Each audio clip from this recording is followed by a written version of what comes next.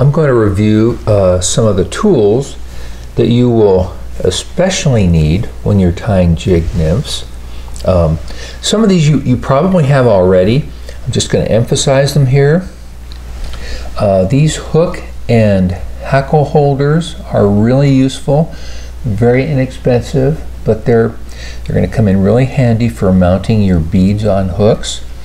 I'm sure you already have a bobbin. This is a little dubbing picker. It's very fine, and it has some abrasions right at the tip. So this is really helpful for a lot of the nymphs we tie. The thorax is really small. These are small flies, and a big dubbing brush like this is just, whether it's the brush or it's the Velcro, it's just excessive. And this really gets the job done. Again, very inexpensive. You're going to want some super glue or Loctite, dubbing wax, you probably already have. Scissors, I'm sure you have, but I especially find it important to have very fine point scissors. These are new Italian scissors with the ring lock on them. These are Dr. Slick razor scissors, the 4-inch. You can tighten them, adjust them. Loon makes a really nice razor scissors, so do other folks. The point is, you're going to need a scissor with a fine tip to get in close and work your material. Finally, I really like these bead cups. Put beads in them, put hooks in them. You can stack them. They're very handy. So I think that's it. These are just review. The other stuff you probably already have. Now I'm going to go on to talk about materials that I think are especially handy in tying jigged nymphs.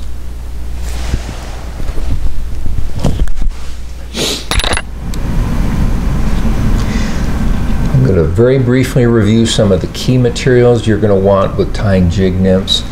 I'm going to start with thread. You're going to want some hot colors of thread: fluorescent orange, fluorescent pink, fluorescent red, bright red, crimson red. These are great for tying your hot spots.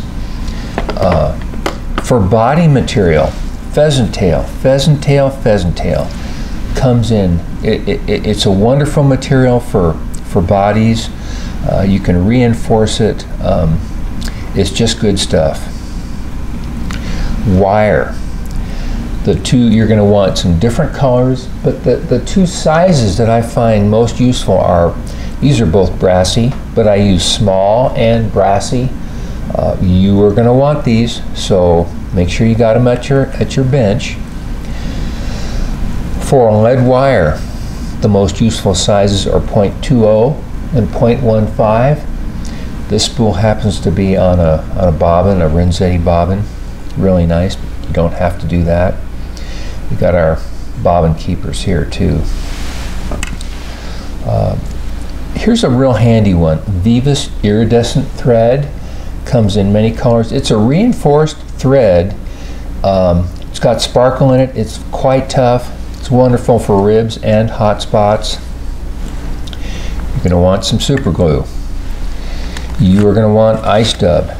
You probably have it already, but in case you don't, dark colors, peacock, black, some of the hot colors. This is UV shrimp pink. It's great for a hot spot.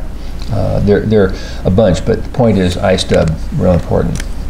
You're going to also want a dubbing that has more spike in it.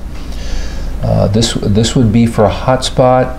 You might use peacock ice dub for a narrow body, and then your thorax might be something like Hare's ice dub. It's spiky, comes in a lot of different colors. Excellent stuff. CDC is a really good hackle to use on jigged nymphs. The UV2 Select CDC is absolutely worth the money. Almost every feather is spot on, useful.